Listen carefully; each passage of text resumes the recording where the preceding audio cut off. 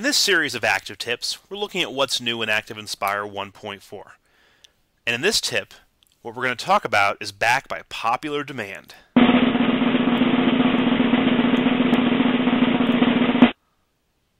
The page turn effects. All you had to do was ask for it, and Flippy here moved his magic wand, and you got it.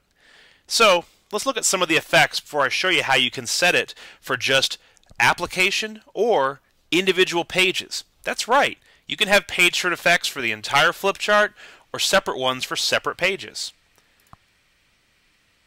So you could have the cube rotate, which looks like that, the page curl, the flip over,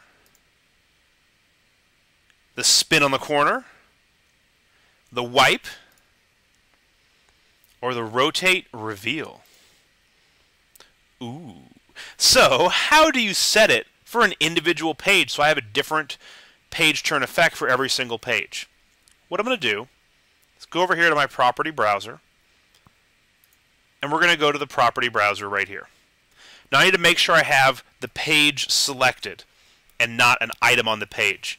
If I click here, you can see I have this image selected. Page turn effect is not going to be one of my options. So just click in the page. And in the page menu right here it says page turn effect. So I can click on the little dots. And now right here I'll see it shows all of the page turn effects. And what's really cool is if I put my mouse over it, it's going to show me an example of what it does. It'll show me what the flip over does. It'll show me the cube rotate or the spin squares. So click on that, click done, and there you go. The effect runs when you navigate away from a page. So such individual effects are going to override any application-wide settings that you have. The effects are disabled in only four circumstances. One, when you navigate with the page browser. So if I navigate in here, it's not going to happen. Two is if you're in design mode, when the revealer or spotlight are in use, in desktop annotation mode, or when the background of the current page is set to desktop overlay. Now I can also set it so it does it application-wide. What this means is that instead of a specific page turn effect for each page, it'll do it for the entire application. So the whole flip chart will have the same page turn effect. To do that, very simply, I go to View, Page Turn Effects,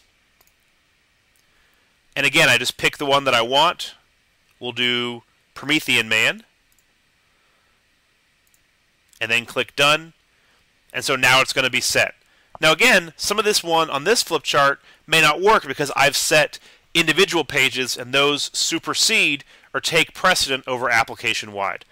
But if I go forward, and let's say I make this a red color, we should be able to, or black. You can see Promethean Man coming up and back. Very cool. Now while page turn effects are fun and can be very useful, please remember to use them wisely and sparingly. ActivInspire is a great presentation tool, but you want your focus to remain on student interaction and not just purely as a presentation tool or presentation device for slides. Hope you enjoy this active tip. Enjoy your page turn effects.